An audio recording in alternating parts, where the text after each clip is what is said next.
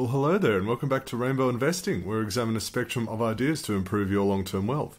Now tonight we are talking all things ARK Invest and ARKK. Cathie Wood has become one of the biggest names in investing over the last few years, and with good reason. Some of ARK's funds last year were some of the best performing funds in the entire stock market. Some of the performances of ARK funds are truly mind-boggling to watch. At least they were until 2021. So today we're going to be looking at who is Cathie Wood, who is ARK Invest, and what is all the fuss about when it comes to ARK ETFs. So who is ARK Invest? Well, as you can see here, ARK Invest runs ETFs that are focused on disruptive innovation. You can see here a complete list of ARK ETFs that are available for investing, but tonight we're going to be talking about ARKK, the ARK Innovation ETF, because that's really the flagship ETF of ARK Invest. But to understand ARK Invest, you first have to understand its founder and chief investment officer, Cathie Wood.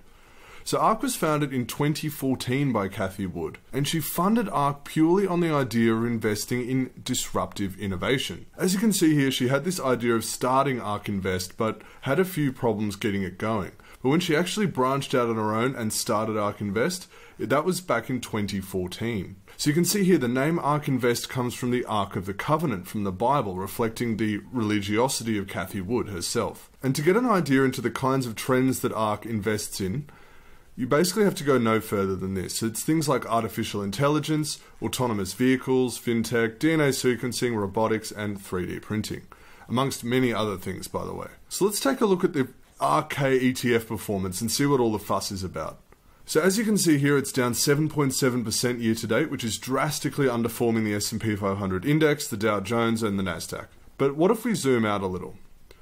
Well, 1 year, you can see here the picture becomes a little clearer. 72% performance over the last 12 months, even though this fund is currently down, let's see, 25% from its all-time high.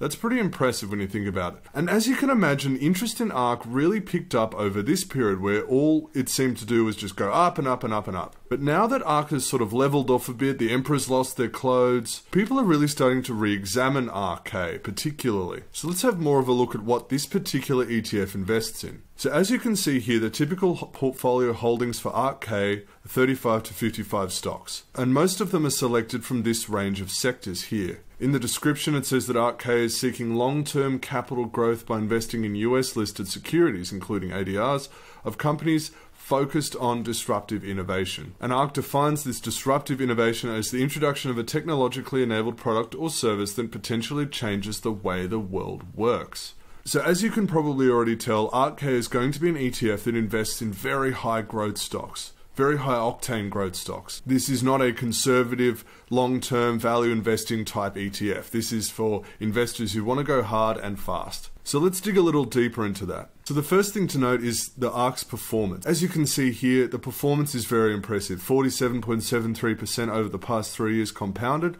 46.27% over the past 5 years compounded, and a pretty impressive 33.92% per annum since its inception. It has also managed a whopping 175.2% in just the past year alone. So where does ARK get all this performance from? Well, you can see here with its top 10 holdings.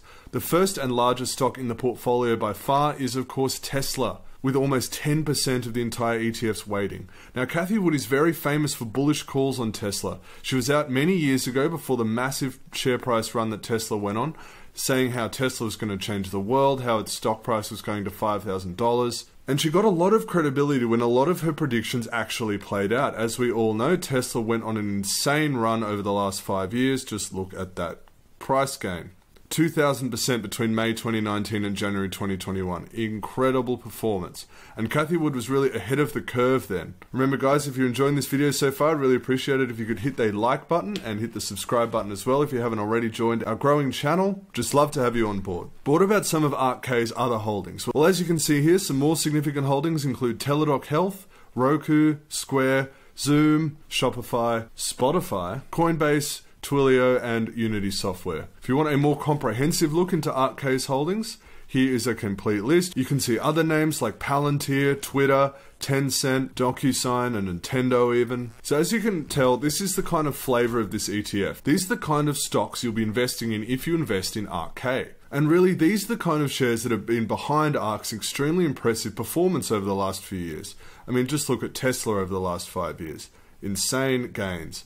Teladoc, very similar, look at that. Roku, very similar. And Square, of course, has gone bananas over the last few years, particularly over the last year. But therein lies the problem for ARKK. Since many of its holdings are all within the same kind of sectors, the tech sector, electric vehicles, disruption, they all tend to move in the same sort of way. Because in the current market, growth stocks like Tesla, Roku, Square usually tend to be either hot or either not at any one time. Therefore, the ARKK ETF is an extremely volatile ETF, as you can see in its performance. I mean, just look at where it's gone in the last year. Look at that, up and down. That's one of the main criticisms of the ARK ETF, and that's why it might not be suitable for all investors, particularly if you hate volatility. Even its Wikipedia page, as you can see here, lists this as a concern. Hot funds and thematic ETFs generally can't sustain their performance. So is ARK right for you? Perhaps, if you'd like a simple, easy ETF that really captures hot growth stocks all in one ETF, then ARK is probably a perfect investment, especially this ARKK fund. But if you hate volatility and don't really like growth investing, then all the hype that you might have heard about ARK might just be that too hype, and it might not be the best investment for you. That's basically how the ARKK ETF works. That's why people are so excited about ARK and Cathie Wood, and that's why you've probably been hearing a lot about ARK, Cathie Wood, and their ETFs over the last few years, particularly in the last year. Alright guys, that's all I have for you tonight. Thank you so much for watching, I really appreciate it. Please remember to leave a like on the video if you haven't already, and make sure you subscribe. I'll be back with some more videos soon, but for now, good night.